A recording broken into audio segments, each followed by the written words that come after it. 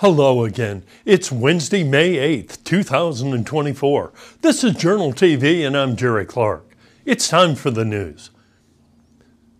Fire broke out on a portion of the former Panasonic building in Iron Gate on Monday afternoon, and area fire departments rushed to the scene to contain the damage.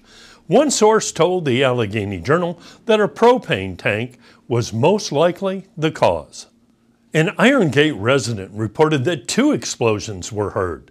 Matt Garton, chairman of the Alleghany County Board of Supervisors and the property's lessor, thanked the EMS crews for their fast action to hold down the damage.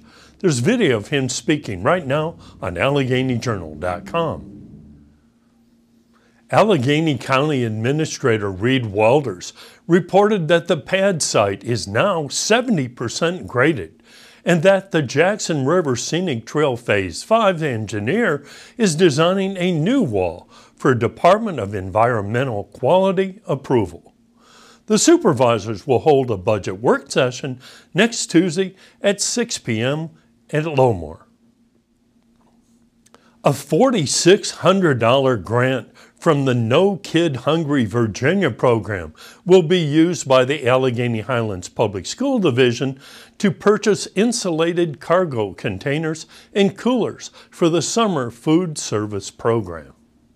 According to one source, 9% of Virginia children under 18 live in households with limited access to nutritious food at some point during the year. The summer food program provides free breakfast and lunch to children 18 and under here. A small but neat part of the city of Covington's push to continuously upgrade the downtown area is the construction of its Pocket Park, adjacent to the Big Love sign.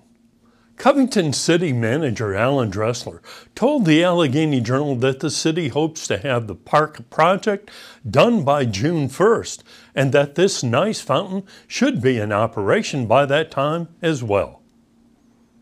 And now a word from our sponsor.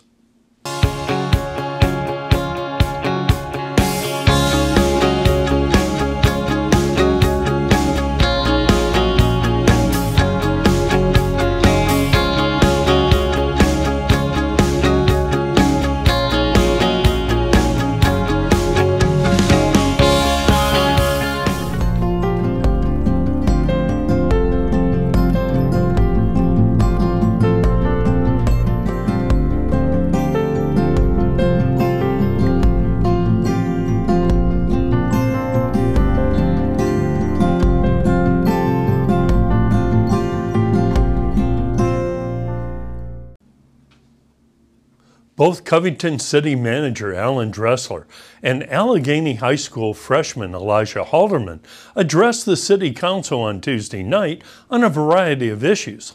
Halterman expressed thanks for his recent experience in learning about city operations. Dressler updated the Solons on several local issues. Video of both is now on the Alleghany Journal's Facebook page. Alleghany County Covington Sheriff Kyle Moore gave the Covington City Council some updates on his office happenings on Tuesday evening, then noted that he wanted about $200,000 to purchase some new patrol cars to stop a leasing program, and that 4 more deputies are needed. Video of his complete presentation is now available on the Alleghany Journal's Facebook page. Alleghany County Supervisor Steve Bennett had an idea to recognize all students here for helping to make the first year of school consolidation successful. Students will get ice cream and tokens of appreciation in recognition for their role. On Tuesday evening, the Alleghany County Board of Supervisors voted to authorize the county administrator to spend up to $7,800 on the program, noting that the city of Covington would reimburse the county for its share based upon student numbers.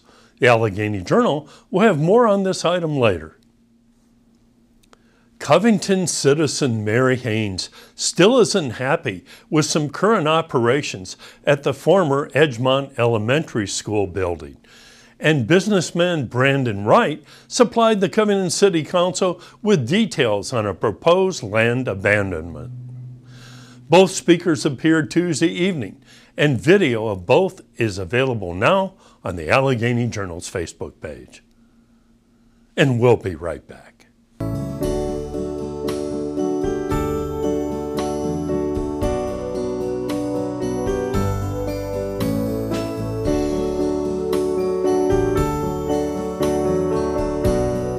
Pre-planning a funeral presents a loving and considerate gift to your family.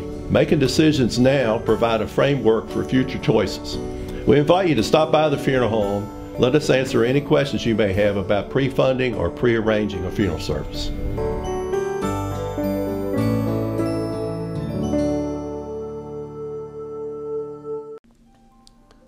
And now for regional obituaries.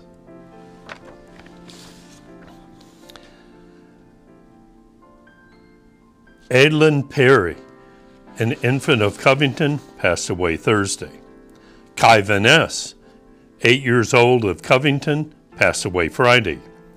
Edwin Freeman, 84 of Mountain Grove, passed away on Saturday. And Eva Gilkison, 39 of Lewisburg, died on Saturday. More information on all obituaries may be found on AlleganyJournal.com. And let's check out the local weather forecast. On Thursday, there should be morning rain and scattered thunderstorms in the afternoon. High of 82 and a low of 61. On Friday, partly cloudy, high of 66 and a low of 50. And on Saturday, partly cloudy with showers later in the day, high of 68 and a low of 51 degrees. And that's the way it is on Wednesday, May 8, 2024. More stories, photos, videos, and interviews are available 24/7, 365 on AlleganyJournal.com, YouTube, and on our soaring Facebook page. Thanks very much for watching Journal TV. We belong to you. We belong to you.